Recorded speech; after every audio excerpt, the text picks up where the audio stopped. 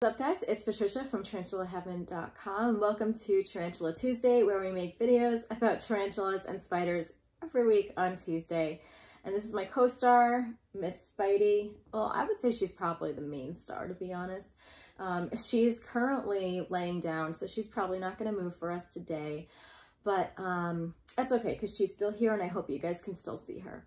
Anyway, today I wanted to talk about the science behind gut loading for tarantulas. More experienced tarantula owners may be very familiar with this, but my channel is geared more towards beginners and people who just like to really dive into more of the learning kind of stuff. And so we're going to talk about gut loading today. One thing that I know and you know about tarantula owners and possibly yourself is that we really care about these spiders. I think that people who own dogs and cats, they get quite a reputation for being really fanatic, but these people have obviously never met tarantula owners and know nothing about the tarantula keeping hobby.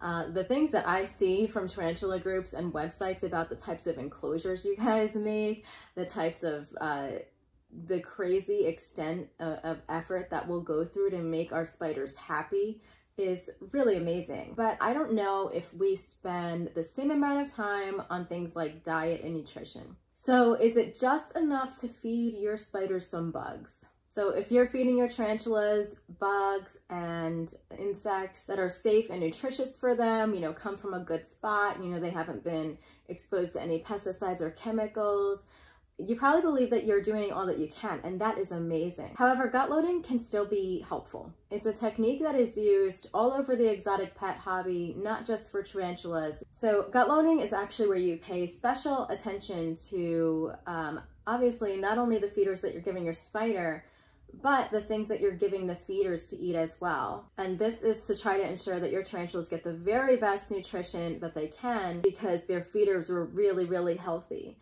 And so the thought is that hopefully these nutrients are passed on to your tarantula through the circle of life. Gut loading isn't an absolute must that you have to do. A lot of people never gut load their feeders, to be honest, and they have healthy tarantulas. But if we imagine, if you are somebody who eats meat or animal products, imagine how our bodies are impacted by the nutrition that the animals that we eat have consumed. And so couldn't it also be the same for other animals or our spiders? In my experience, I've always given my feeders slices of fruit or vegetables, things like potatoes, apples, they love that. And I've done this with whether I've had the superworms, the crickets, or the cockroaches, which I currently have right now. But other people maybe try like a more varied diet too. I've heard that, sometimes these feeders eat things like cereal. They also make like gels for feeders as well. But I personally try to go the natural route just because I think it's probably the most nutritious and probably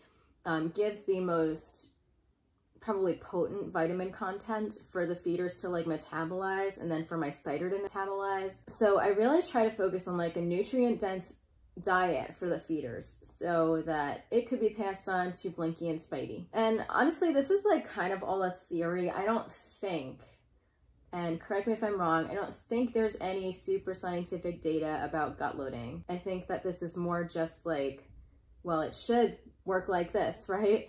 I think it's interesting to think, how does a tarantula actually utilize or synthesize vitamins or nutrients from human food if it's been consumed by the feeders. But I don't think that should discourage us from trying. And I did a little bit of research. Jamie from Jamie's Tarantulas gave some pretty good advice about why we might try to do gut loading for our feeders. So one of the things is that it could really help with hydration.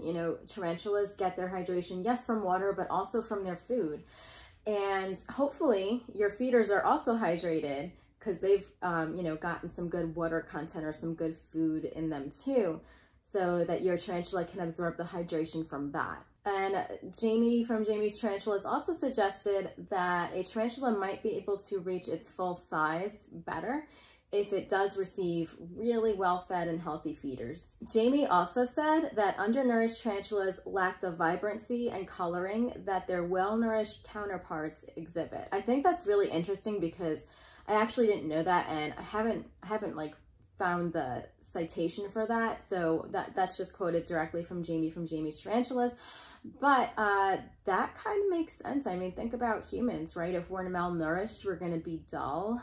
We might have some growth issues, might have quite a few health issues or vibrancy issues. And so that would make sense because, you know, why wouldn't it be true for any other animal, right? Jamie also suggested that it's possible to increase growth rate while decreasing the amount of food that the tarantula is fed. So it seems like the higher the quality, the smaller the portion sizes need to be because it's so nutrient dense. I think that's really interesting. Jamie also said improvement on overall health is really important. You know, think about it. If you were only going to eat junk food all day, you probably feel pretty lethargic. That might also pertain to tarantulas. If their feeders are eating organic matter, fruits, vegetables, things that are easily metabolized into vitamins, I think the thought is that the tarantula will also benefit from that. And yeah, the last point that Jamie pointed out was increased hydration. And this is really important for molts because hydrated tarantula is probably going to have a successful molt more often than not. And I think gut loading with natural food is probably really important also because I think it's important to keep tarantulas and spiders, any animal really, but away from chemicals. So that means that your feeders have to be, you know, bought at a pet store where, you know, they didn't come from outside where your grass was sprayed and chemically treated. But also that the food that they're eating isn't, you know, these feeders will eat anything. And I think it's safest when they're actually eating organic stuff like fruits and vegetables so that, you know, I guess if you're feeding them chips or cereal or things like that, I know that they will eat it because they'll eat anything, but that might have certain chemicals in it or whatever. I don't know. I mean, I honestly don't have any scientific data about that. That's just my opinion.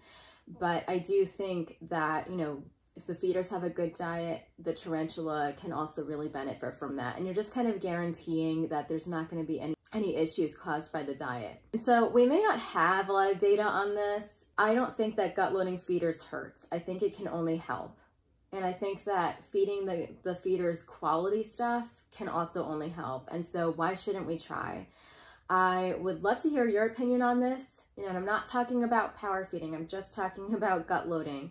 So power feeding is a totally different subject that maybe I'll cover another day. I don't have much experience in it because I don't do it, but I certainly do try to gut load. So let me know what you think in the comments, and I look forward to talking to you guys. All right, take care, and I'll see you next week for Tarantula Tuesday. Bye-bye.